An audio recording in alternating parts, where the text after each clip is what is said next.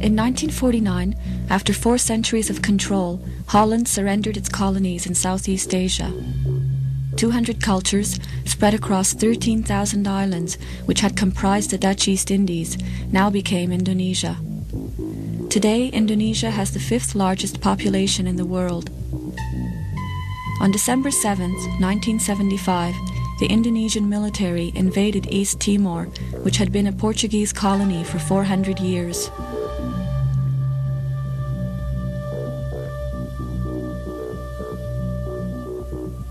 They fired from air, from sea, from earth, bombs from warships near Atauru, from ship to far bombs on Dili and his outskirts, in order to kill everything, what they find. Oh, that was a massacre. So it was really. It begins with a massacre, slaughter.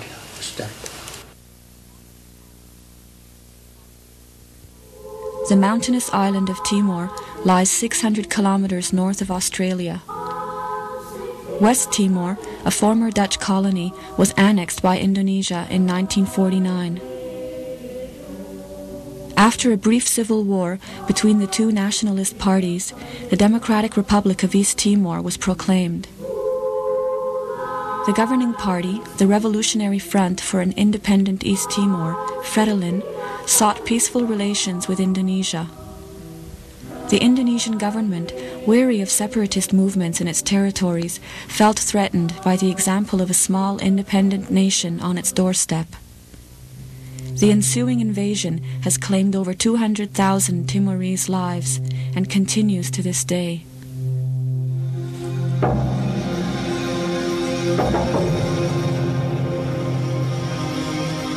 The U.S. and Canada, and in fact the West generally, has ignored the situation in East Timor in part. It hasn't ignored it totally. So, for example, the United States, England, and other countries have been very pleased to send arms to Indonesia. It's profitable and it helps them consummate the massacre. They've been interested in this sense. But the actual ongoing slaughter itself has been of no concern to the West, except that they want it to be consummated efficiently and effectively, and they would like to see East Timor integrated into Indonesia. Why this attitude towards a slaughter, one of the major slaughters of the modern period, in fact, relative to size, probably the major slaughter since the Second World War? Well, the answer to that question goes back to the, it leads us to broader geopolitical considerations and historical considerations. We have to really go back to the end of the Second World War. After the Second World War, as the United States was essentially organizing a world system that it intended to dominate and assigning each area its proper role, Southeast Asia, including Indonesia, was, if you look at the secret documents now declassified, you find that Southeast Asia was assigned a specific function. It was to fulfill its function, as the State Department put it. It was to fulfill its function as a source of raw materials and resources for the industrial West. Canada is involved in Indonesia because it's a particularly good place to go if you want no unions to worry about, workers who are treated very badly, workers whom you don't have to pay a great deal of money to, and an army to back up a no-strike situation. What happened in 1965 was that there was a right-wing coup which was headed by General Suharto, who has ever since been the president of Indonesia. In the aftermath of the coup, at least, according to CIA statistics, 700,000 people were killed. And the estimate actually goes above 1 million if you go to Amnesty International. In the aftermath of that, naturally the population was terrorized, all the effective unions were smashed, and it became a perfect investment climate for countries like Canada. I would like to draw honourable members' attention to the presence in the gallery today of His Excellency Dr. Mokhtar Kussumadamaja, Minister of Foreign Affairs of Indonesia.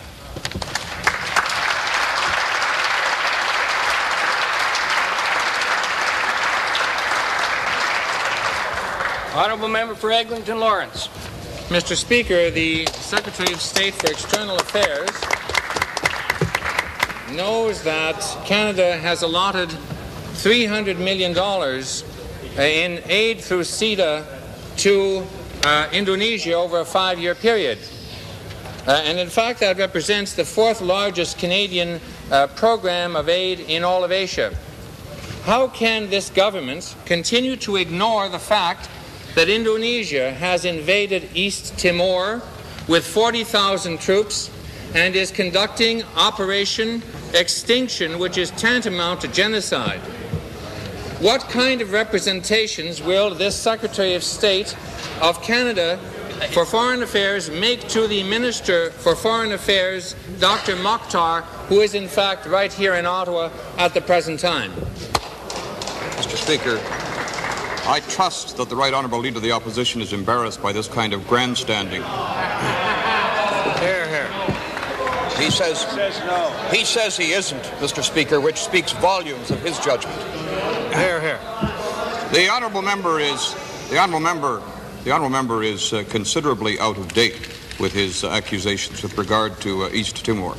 I have in fact discussed the matter with Dr. Mokhtar during my visit to Indonesia in 1985. At our suggestion, the Canadian ambassador in Indonesia was invited to visit East Timor to see conditions for himself. He believes that the arguments that have been made by various groups are exaggerated. I'm sure that I speak for the government of Indonesia in indicating that they would be prepared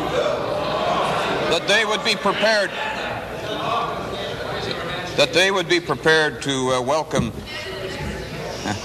That they would be prepared to welcome the honourable member to come and see for himself. That would be a change in the basis of his representations in this House if they were based on fact.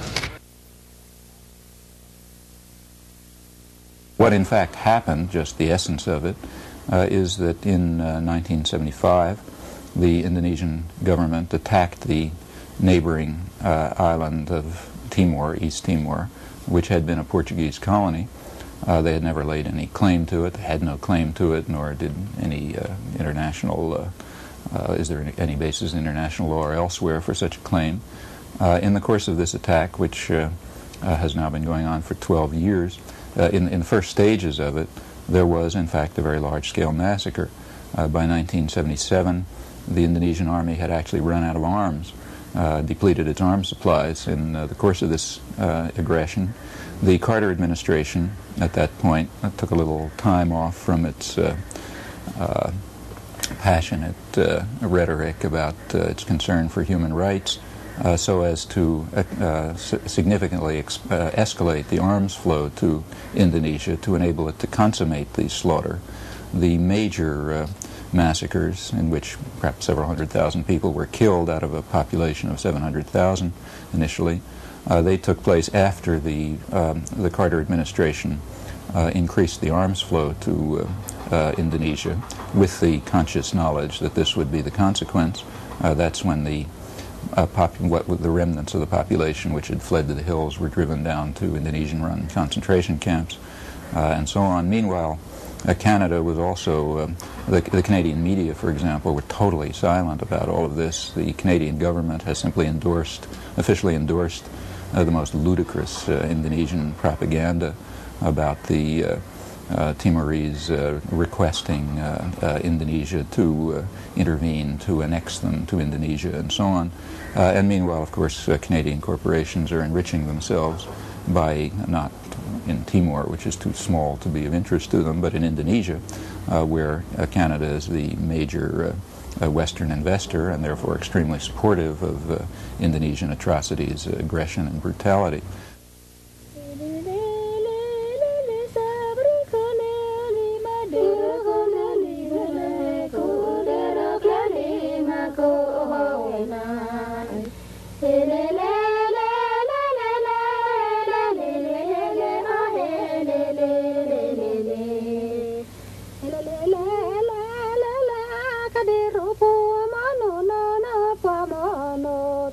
You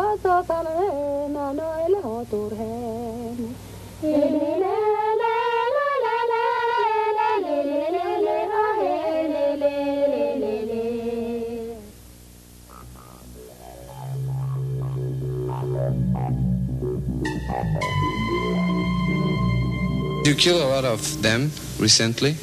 Oh no, we never kill him because they are our family, like the other family in the other part of Indonesia. All of the people right here is our family, so we do not kill him. Of course not. Brutal murders by Indonesian troops have silenced many voices of opposition.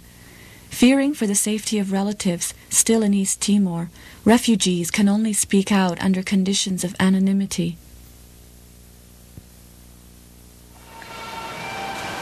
I have been beaten too, and my friends, some of my friends have been, they have been put them into the tank full of water, and then they forced these friends to be under the water as long as they want. And when these friends resist under the water, they try to come up to come up of the water to breathe, and then they hit with the butt of the gun, or they beat them with rods, and after that they burn these friends with cigarettes. The people of East Timor are inhabitants of the island for thousands of years. Before the invasion in 1975, there were about 700,000 people, most of which were Melanesian, dark skin, much more related to the people of Papua New Guinea and other peoples of South Pacific region than to the Polynesian people, Malaysian people of Indonesia and the rest of Asia. The people of East Timor used to live in the mountain region. About 90% were subsistence farmers who tend their land for centuries, and they lived peacefully. There was never starvation or shortage of food because majority of the population were subsistence farmers. East Timor is potentially very rich in agriculture. It produced rice, corn, peanuts, and every kind of tropical fruit. And the coastal area is extremely rich in fish. There is a lot of wildlife in the country, which people can live on. Well, people often ask the question why we should care about a tiny, isolated, remote place such as East Timor, which they've never heard about. And it's, in a way, a curious kind of question. I mean, there's a more general question, namely, why should we care about being involved in genocide or mass slaughter? Why should Germans care about the slaughter of the Jews? Why should Russians care about the massacre of Afghans? Why should we care about the people of East Timor? It's essentially the same question. The facts of the matter are that we are engaged, our governments are engaged, and to the extent that we think we're responsible for the actions of our governments, we're engaged in a large-scale mass slaughter, to which the word genocide is not inappropriate, in East Timor, and we have been so since 1975. So if we're concerned about our bloody hands, then we should be concerned about East Timor. If, on the other hand, we think that slaughter of people who get in our way is perfectly fine, not a problem, that our main goals are to enrich ourselves and crush anyone who happens to be in our path, then, of course, there's no reason at all for us to be concerned about East Timor except to applaud the successes of the United States and Canada and other countries in facilitating and providing the requisite diplomatic and military support for the Indonesian attack.